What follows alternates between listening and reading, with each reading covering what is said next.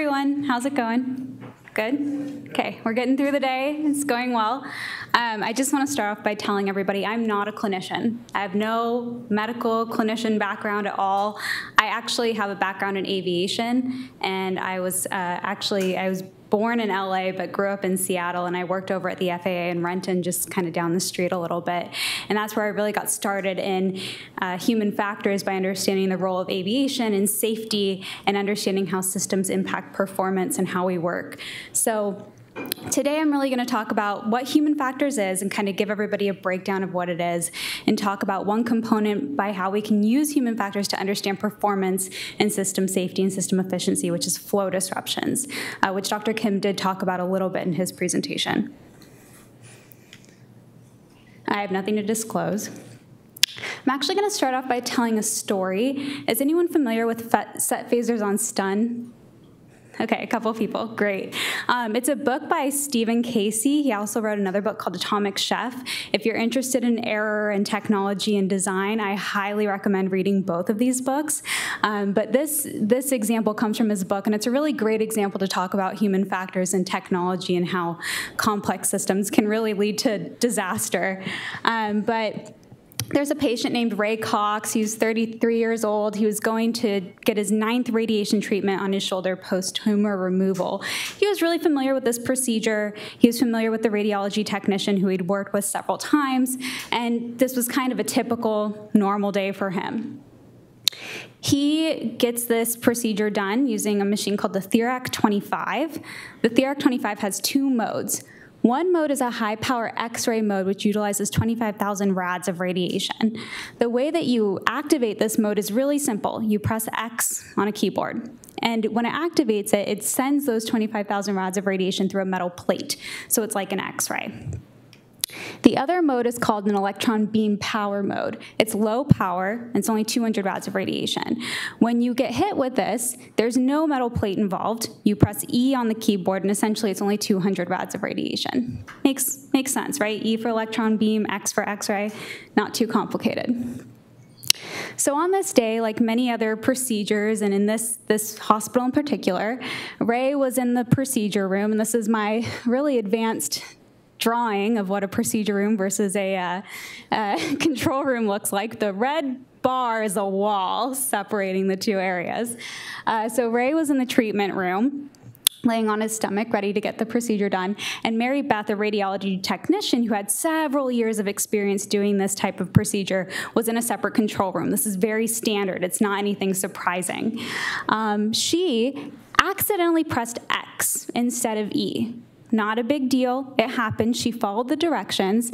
She knew that what she had to do was use an up arrow key to go switch over to the electron beam mode. So she used the up arrow and then selected E instead of X, and she pressed enter.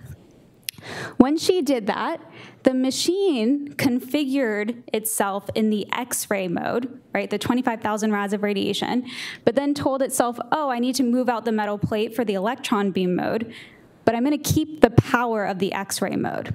So Ray got beamed with 25,000 rads of radiation. He screamed out in pain. He knew something was wrong, but he just had never experienced this before. So I don't know why it freezes. Okay, when this happened, Mary Beth saw a malfunction 54 button pop up on her screen, just a box that said malfunction 54. She'd never seen this before, so she entered out of it. She pressed enter. Well, when she did that, Ray got beamed again, okay? So this happened. She saw the button, the malfunction 54, pop up a 3rd time. What did she do? She pressed enter again, and he got hit a 3rd time. When it popped up a 4th time, she said, okay, maybe something's wrong with the machine. It wasn't until she went into the other room and saw that Ray was actually on the floor, off the table, doubled over in pain, that something had gone wrong. So why had this happened? well, actually, Ray died, unfortunately, 4 months later due to massive radiation overdose. But some of the factors that contributed to this incident was the fact that Mary Beth was in a completely separate control room. Okay, she was in a totally different environment. She had no window to see in what was happening. The intercom wasn't working, and the camera had been disconnected. So she had no way of knowing what had gone wrong.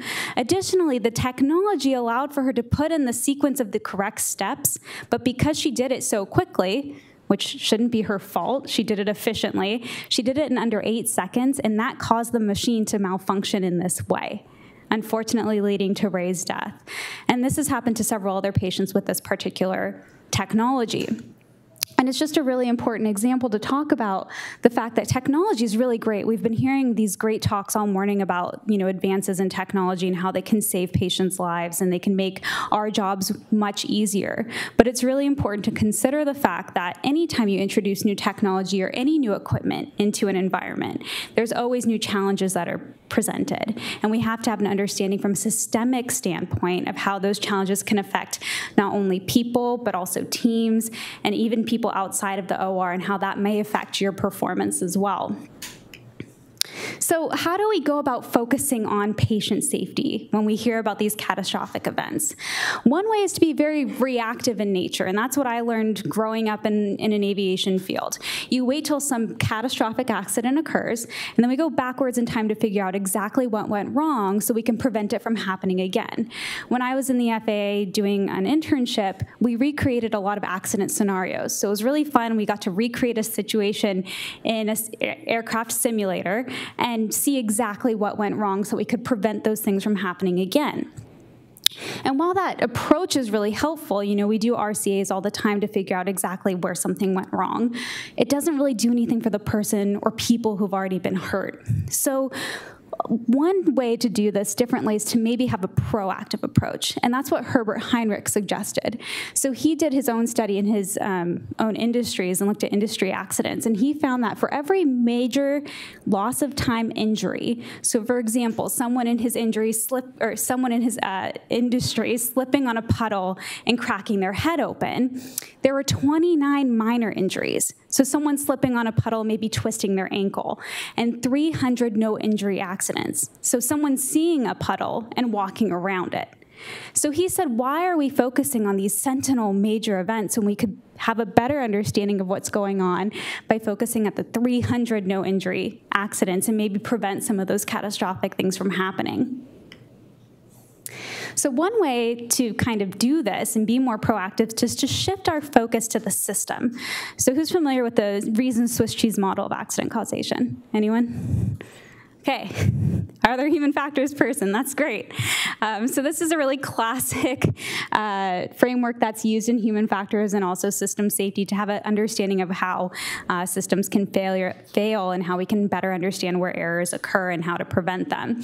So James Reason said that any system typically has 4 layers or barriers to protect it against threats that are coming in. There's the unsafe acts layer. This is where your errors and violations take place. So if someone breaks the rules and something happens, you can be a failure at the unsafe acts layer. There's also the preconditions for unsafe acts. These are kind of your latent failures that might be hidden in the system that you don't really think about all the time. So how we communicate with each other. There can be a breakdown in our communication, how we coordinate, the layout of the environment, the equipment, the technology that we use. There can be breakdowns in all of these. Supervisory factors, how we train and teach people who work under us or work with us to work effectively. And then organizational factors, so things like our culture and our process and resource management. There can be a failure at any of these layers. And when failures line up just right, that's when a serious adverse event can occur. So we can actually apply human factors principles to identify where these areas of weakness may exist and hopefully prevent serious adverse events from occurring. So what is human factors? A lot of people probably hear about it but have no idea what it is.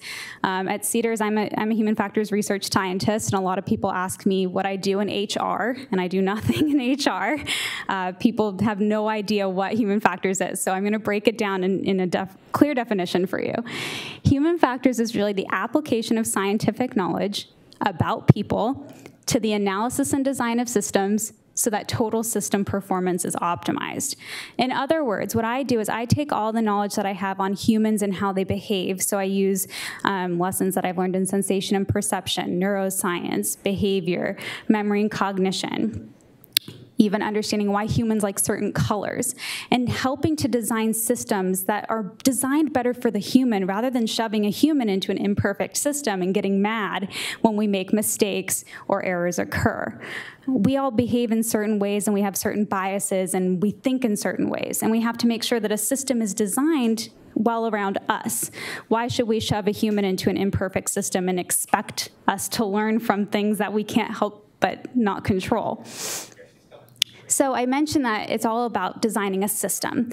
This is the Systems Engineering Initiative for Patient Safety. It's basically a model for what a work system looks like. Any system typically has 5 factors. You have humans that interact with other humans using certain technologies and tools to accomplish certain tasks in given environments within a certain organization, in different organizational components and rules. That is what typically makes up a system. So what I do is I go in and I try to identify where are the issues in the system and how can we better design them for the human. Oftentimes we'll see that, we're working with technology that isn't perfect. We're working with an environment that isn't the most optimal environment for us to work within. So how can we redesign those areas to make them more effective and efficient? So one way that we can get a sense for how our systems are functioning is to research these things called flow disruptions or workflow disruptions. Flow disruptions are basically just process inefficiencies or distractions or disruptions in a system. A textbook definition is that they're deviations in the natural progression of a task, thereby potentially compromising the safety of a task. Really, it's anything that while you're in the operating room that could affect you or your team members and distract you at least in any amount that could potentially compromise your ability to take in new information. Flow disruptions have been found to actually increase mental workload and the likeliness of surgical errors. So they're kind of this really nice way to test the temperature or to take the temperature of your system. When you're in the operating room and you're operating and someone next to you takes a phone call, you're still able to operate fine. You're not likely to make an error, but at least some of your attentional resources are allocated to listening to that phone call that's happening. You may not be actively attending to that phone call, but if some really big important piece of information comes in that you're supposed to pay attention to, and part of your attentional resources are allocated to listening to that phone call, you're not going to be as prepared to take in that new information that you need, and you may be more at risk to make an error or to miss some really important information. Flow disruptions can extend into all layers of the system. They can involve communication issues, so we may not communicate effectively. The layout of the room. I can't tell you how many operating rooms I've seen with tons of wires and tubing draped across the floor that we just expect humans to walk over. And most of us are really good at that. We're really good at workarounds. But should you have to worry about carrying a tray of instruments and having to step over wires and tubing in an OR? I don't think so. A lot of us do it every day, but it doesn't mean that's how we should make our environments work. Flow disruptions can also be involved in the technology and tools that we're using. So if you have a piece of equipment that is really hard to make function, that could slow you down as well and make the environment less safe for you and the patient. It's important to note that flow disruptions really aren't major events that immediately or directly impact surgical performance. Like I said, you might be operating and continue operating just fine, but they serve to kind of reduce the compensatory resources of you and the surgical team. And flow disruptions can impact anybody. So they're just a really good way to have an understanding of how your system is functioning. There's a lot of different ways that people measure flow disruptions in surgery and in different environments.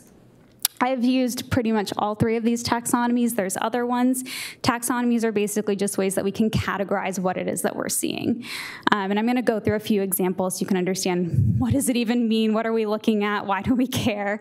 But this is just kind of a good way for everyone to understand what the theory is behind this practice of using flow disruptions. So if you decide in your organizations that you want to test the temperature of your system and just kind of identify these disruptions, you can use any one of these taxonomies. You can also create your own. So you can just come up with buckets of categories that you think these disruptions would fall into that are most relevant to you. So now I'm just going to spend a few more minutes just kind of giving you guys examples of what flow disruption research in surgery looks like. I know here we're talking about spinal surgery, but I'm going to give you some examples from all different areas just so you can understand how vast this research is. So in one study, we looked at flow disruptions in cardiac surgery. Just to give you an example of how many we see, in 15 procedures, we saw almost 1,000 disruptions, 878, across all the different individuals in the room. So we were specifically looking at what types of disruptions impact the surgeon, the circulating nurse, the anesthesiologist, and the perfusionist particularly. And we found that these 878 disruptions took 18 hours and 24 minutes to resolve. It doesn't mean that 18 hours and 24 minutes of time was totally dedicated to these disruptions. It just means that at least part of someone's time during surgery was spent having to, maybe go get a piece of equipment that was outside of the room, or dealing with people who couldn't communicate effectively. And what we found is that interruptions, or things like phone calls going off, unnecessary personnel coming in and just chatting, tended to make up the most of the disruptions, and that's not surprising. In another study, we actually really wanted to look at this theory that we call the error space, which is basically just associating a time with the flow disruptions that we're seeing. And our idea is that the longer that you spend attending to these types of disruptions, the more at risk you are for having an error. So we call this the error space, essentially. The longer you spend dealing with flow disruptions, the more at risk you are for some important information to come in that you might miss. And again, we found that not only did interruptions have the highest frequency, but they also took the longest time on average to resolve. So about 66 seconds when we looked just at the surgeon in cardiac surgery. So these are from a separate hospital looking at 24 procedures with just the surgeon to see what types of issues that they were seeing. My colleagues have also looked at robotic surgery and the way that flow disruptions impact individuals in robotic surgery. And this study is really interesting because they looked at the flow disruptions that they saw with residents and without residents. And expectedly, the cases that had residents had some more disruptions in them. And I'm sure some of the attendings in the room can attest to this, or have an understanding that when you're taking the time to train or teach, you may be slowing down, you may be having more questions or more communication that's going on in the room. Again, flow disruptions aren't necessarily a bad thing. They can just help you have an understanding of, where some inefficiencies may lie in the system. So there were significantly more disruptions associated with training, obviously, when there were residents in the room versus when there weren't. It's pretty similar numbers in terms of equipment and other things like that. And then they also kind of dove even deeper, and they looked at what specific elements of training had to do with these flow disruptions. And they found that most of them had to do with procedure-specific questions, instrument instruction, and robotic surgical instruction. And in and of itself, it's really helpful to have an understanding of what elements go into training that may possibly disrupt the flow of surgery. Because perhaps you could take some of these teachings, to the sim lab. Perhaps you could make this process more efficient in surgery, or give people more lessons outside of the surgical room so that you're not impacting your ability to stay on task or to be in flow while you're operating. So it's just really helpful to have a baseline understanding of kind of what's the temperature of the system, where are the inefficiencies. And then finally, the one that's most related to you guys, again, this was done by our colleague Ken Catchpole, and he looked at flow disruptions in image-guided spinal surgery. And he did this in a really interesting way because he looked at the flow disruptions that were impacting not only the surgeon, but also the image guidance tech. And he also broke that down even further to understand, well, are there differences between experts and novices? And what he found was that in either case, whether you're a surgeon or a technician, if you're a novice, you're more likely to experience more of these disruptions, and especially with respect to coordination and equipment issues. So it's really helpful to know that as you gain your skills and as you train, you're less likely to experience these types of disruptions. So it can be really helpful to understand that when you're transitioning from a novice to a more expert in your field. So this was really just an overview of human factors in flow disruptions work, research and work. And it's really exciting because you can use this work to make proactive changes in your healthcare system, in your operating rooms, based on just really these small process inefficiencies rather than waiting for something catastrophic to occur. You can look out the layout of the environment and say, you know what, it's interesting. We had to walk around the edge of this bed 30 times and someone almost tripped over a wire 6 times, and maybe we'll just move the patient bed north in the room. You can make changes that will have really important lasting effects without causing harm just by looking at something, one small element of the system, which are flow disruptions. So it's a little bit different than what we've been talking about today, but I hope that gives everyone a good overview of what human factors is and the role of flow disruptions, which is just one small aspect of human factors. So that's all I have, but if anyone has any questions, I'm happy to answer them now. Thank you. Yep.